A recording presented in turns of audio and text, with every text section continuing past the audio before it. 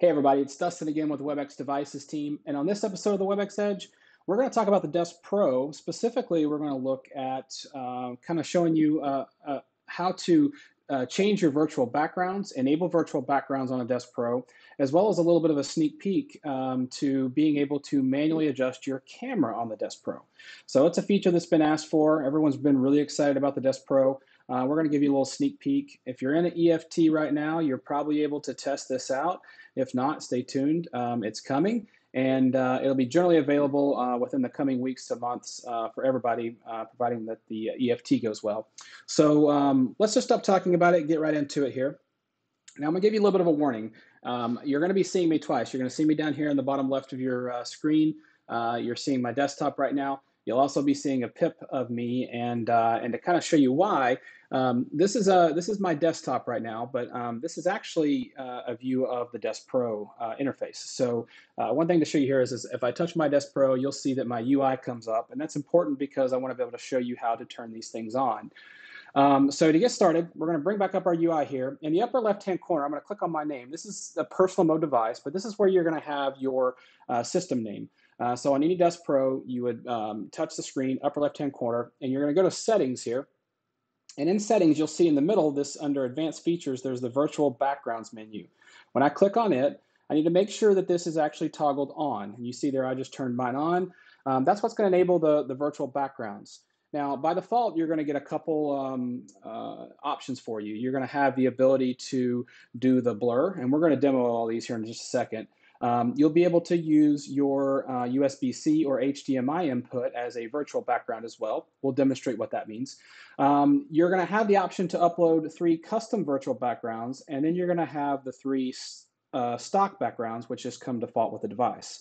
So all in all, it gives you a lot of options to be able to play with in regards to background replacement or virtual backgrounds. So let's get started. So I'm going to touch my screen here again. In order to bring up my self view, I'm going to hit the self view icon in the upper right hand corner, and you'll see here I am twice, so you see me both times because I'm using the Desk Pro camera for this recording. You see that I've got the another little sneak peek here as we're going to have some titles coming to the facial recognition features. So you see here that this is my self view. When I bring it up and I click on it, you'll see that I actually have a new menu now. I have the ability to adjust camera view or change background. Now that's new, and we're going to go to the adjust camera view here in a second, give you a sneak peek there. But I'm going to bring this up and I'm going to hit change background. And here's where you're going to see, because I've enabled that feature, all of the settings that I have available for me, including the stock ones. So I could be here on a beach, as you see there. And these 3 are the ones that are kind of built in by default. I also have the ability to upload some custom ones. You'll see here that I went to just starwars.com. They had some, here I am on the Millennium Falcon. So I can upload some custom images. This right here is one showing a newsroom background. And you'll see it's because I'm using this as my webcam. You're seeing both of these here. I also have the ability to do just a standard blur, what you see here on the background. It blurs everything out. You guys have seen me do some videos. I've done these before. I've actually also done something that's a little bit tricky. It's not in a part of this yet, but we do a blur, that kind of a monochrome where it kind of makes everything black and white for you. And then we also have the ability to do the PC. So you'll notice here, this is actually the same background of the PC, or in this case, the Mac that I'm using here. And just to kind of show you what that would look like is I'm going to bring up a Safari window here and just bring it over. This is actually my Desk Pro, but you can see here I could have a video or some sort of motion going on the background, and that basically allows my desktop to become my virtual background. So in a way, kind of like an advanced green screen, if you will.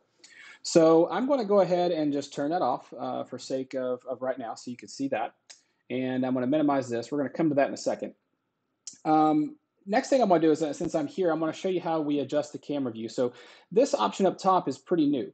It's brand new. And when I bring it up, you're going to see here that by default, I've got my best overview, which is going to do the automatic panning. So as I stand up here, you'll see that it does the up and down, the automatic. It's going to automatically try to frame me in the best light possible.